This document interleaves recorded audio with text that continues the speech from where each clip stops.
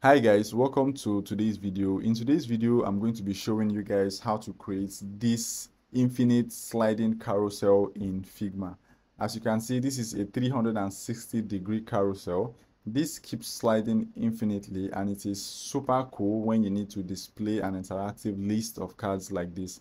I also have this next button which lets you move to the next card, which is super cool. While you can use an auto transition, you can also use the arrow buttons to move to the next card, and also a previous button that lets you move to the previous card. This is super cool and I believe you're going to learn a lot from this. So without further ado, let's get right into the video. So guys, here is the header section design we are going to be using for this card animation.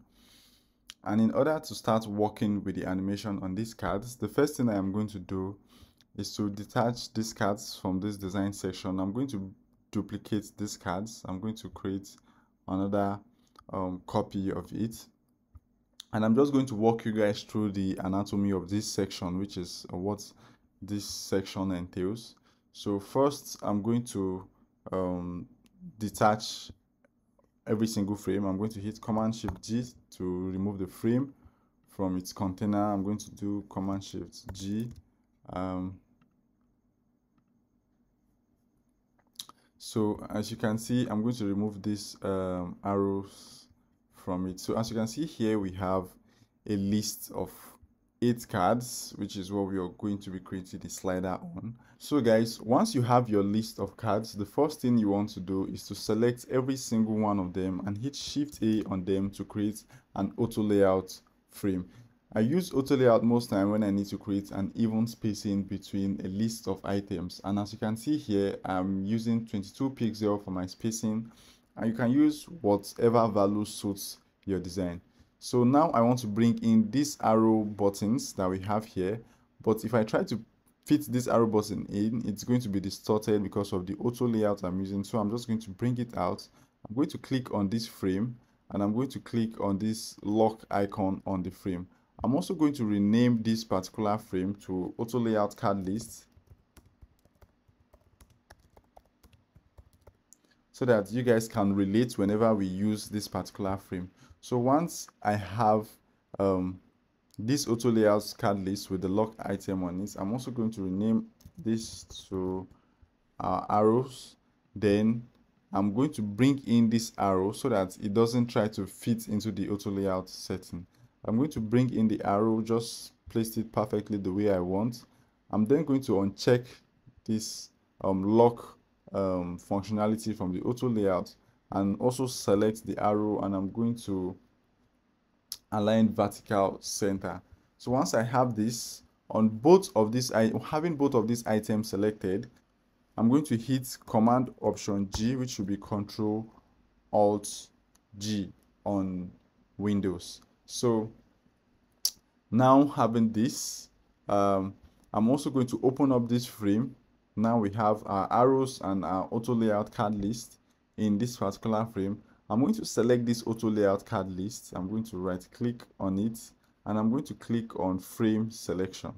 So once we have that, now we have this auto layout card list in another frame. So for this frame where we have our auto layout card list, I'm going to come to the edge here, hold down Command, and I'm going to click and drag till it shows only the first 5 cards. Just like the way we are seeing here in the actual design, it's displaying just the first 5 cards. So I'm going to do that same thing for this section. So I'm going to rename this frame to card carousel, for instance. So now on this card carousel where we have our auto layout card list, I can then go ahead to clip its content. Then we have something like this, something that looks like what we have on our designs. So basically what we want to do with this design, or with this particular section that we just designed, is at every interval, let's say every 2 seconds for instance, we want to move this auto layout card list all the way to the left, but I don't want to keep doing this manually, so we are going to be using the x-axis to move this particular section all the way to the left. So what I'm going to do is I'm going to take the width of a single card, which is 280, in addition to the spacing size, which is 22, just like we discussed earlier. So altogether we give us 302. So I'm going to select our auto layout card list, which is where we have our list of cards on auto layout, and I'm going to move the x-axis to minus 302. So as you can see, it just moves this particular auto layout frame to the left by one card. Now we have an introduction of a new card, and the first card has gone to the left. So basically what we want to do is at every interval, maybe 2 or 1 second, we want to keep doing this until we've shown all the cards we want to show.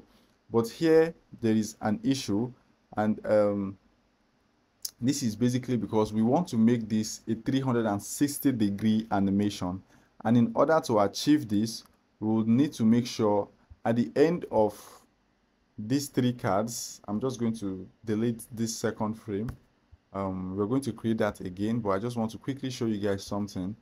At the end of these 3 cards, I'm going to click on our card carousel, and I'm going to uncheck this clip content. At the end of these 3 cards, we also want to start showing the first few cards that was there initially without having to revert back to this initial state. And in order to achieve that, what we can do is to select the first 5 cards, click Ctrl Copy, which is to copy them, click on our auto layout frame, the one that has all the list of cards on auto layout, and click Command or Ctrl V to paste them. So it's just going to paste them at the end, just like this. And this is where it becomes a little overwhelming when doing animations like this in Figma. So to be able to successfully design this section to animate these cards successfully on a 360-degree format, we will have to duplicate this card almost 9 times, which can actually be overwhelming when you're doing prototyping or interactions like this in Figma, which is really not advisable. I want to believe if you can just do the first 3 cards is fine, but I'm trying to show you guys how to do this 360 degrees. So what we are going to do now is we will start moving the cards out of this particular frame one after the other. So let's stop talking and let's start getting right to it. So I'm going to click on this card carousel section, and I'm going to clip its contents so that it looks just like what we have here on the design, and we can then start creating our duplicates so that we can create our interactive components. So what I'm going to do here is at interval, the first one we are going to do is we're going to create a duplicate, and at interval, the first for this card carousel, we are going to move it just like I said earlier, -3. No, this is, I don't think this is what we are moving. What we are moving is the auto layout card list. Sorry. So we are moving the auto layout card list, not the frame that is wrapped around it. So we are moving this auto layout card list by -302. So it shows the first card. We're going to then create another duplicate, and we are going to move this by -604 to show the second card. We're going to do this again. We're going to move the auto layout card list in this 4th section -908, and basically this is what we are going to keep doing until we can finally show every single card in this section easily.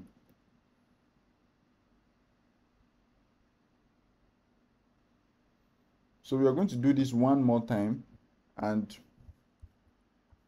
for this next one, we will start showing this first set of cards that we are here initially. So I'm also going to move this particular auto layout card list for this next one to be -1210. minus 1210. I think I got that figure wrong. Minus 1210. So we keep doing this until we've shown every single card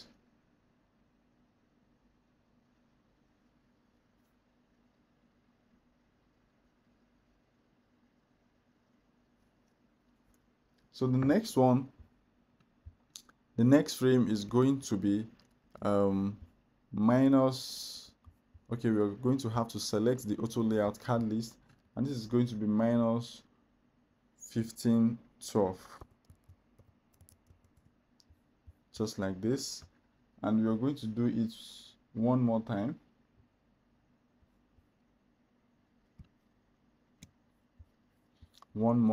And this is going to be minus 1814, and we are typically going to do it until this first image here comes back to the first position.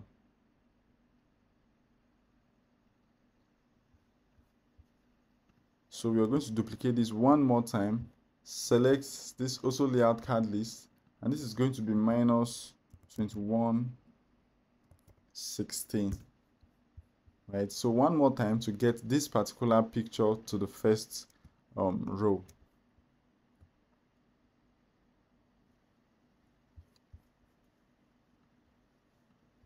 So we are going to click on the auto layout card list again, and we are going to make this minus 2418. Perfect. So this is what we are trying to achieve, and this is why I said it can be a little overwhelming having to create 1, 2, 3, 4, 5, 6, 7, 8, 9 instances of this. So once we have all of this, I'm going to select every single one of this frame. I'm going to select every single one of this frame. I want an even spacing between them, so I'm going to hit Shift A to create an auto layout, and of course I'm going to take it off by hitting Command Shift G. So guys, from here, typically what I want to do now is to create all of this as a component set.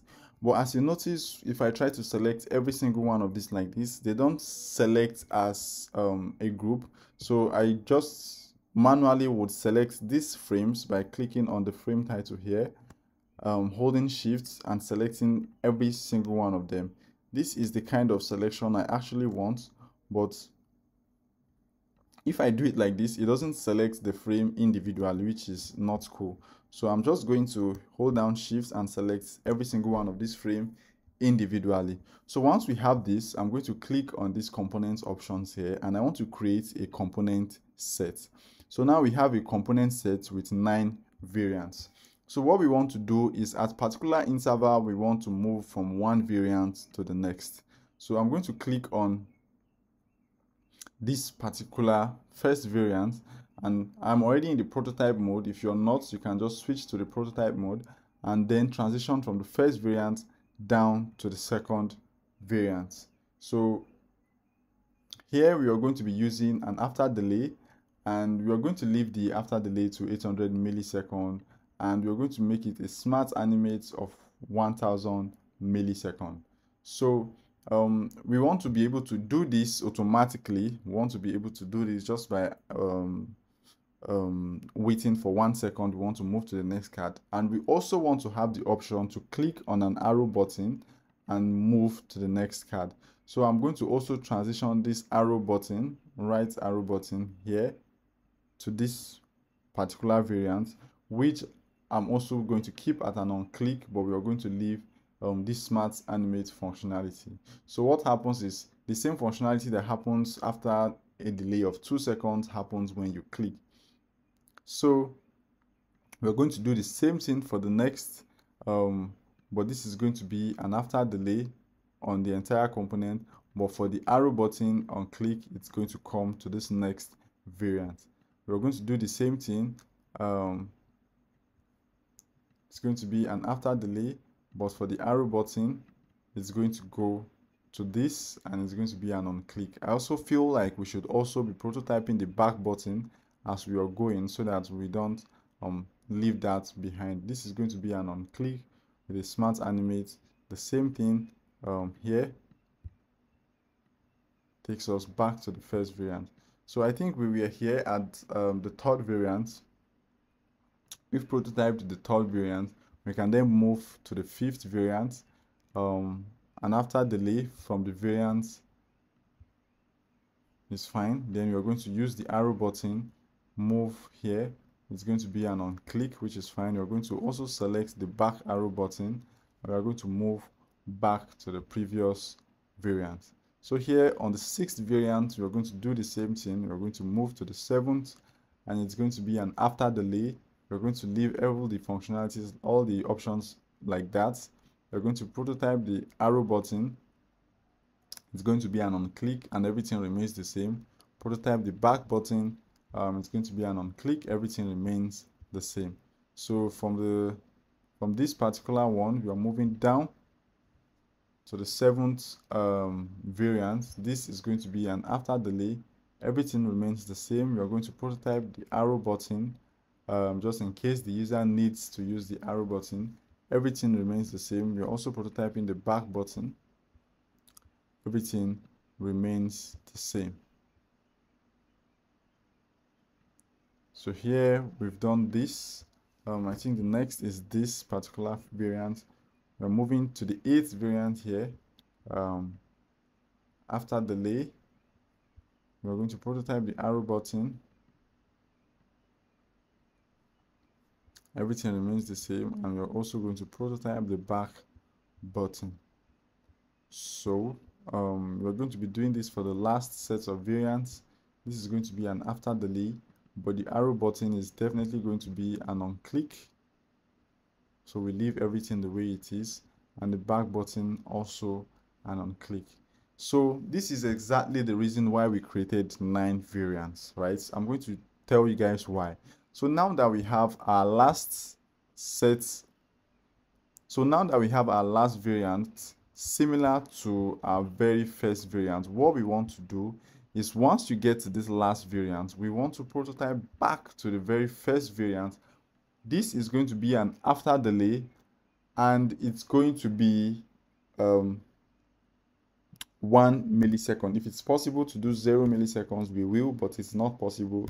So it's going to be 1 milliseconds, and this is going to be an instant animation. So basically what's happening is, once it gets to this particular frame, or once it gets to this particular variant, it automatically goes back to this first one without the user noticing that particular functionality or that particular change actually. So now that we have all our variants prototype, what I'm going to do is I'm going to select the first instance here. I'm going to copy it.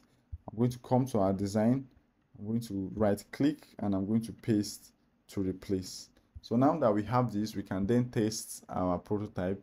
I'm going to click on this home page and click on the prototype button.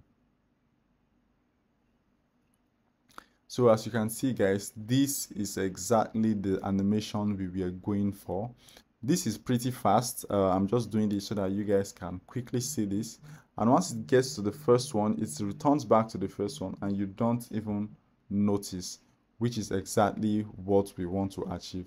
So this particular carousel slider keeps scrolling infinitely, which is super cool. But in reality, you won't want to put the animation this fast. You will want to give the user some time to read what's written on the card before you take them to the next. Let's test out our arrow buttons. So I'm just going to click, click, click, click. I'm just going to keep clicking. You can see we can keep clicking and it actually works. We can actually go back also. We can keep going back, which is super cool.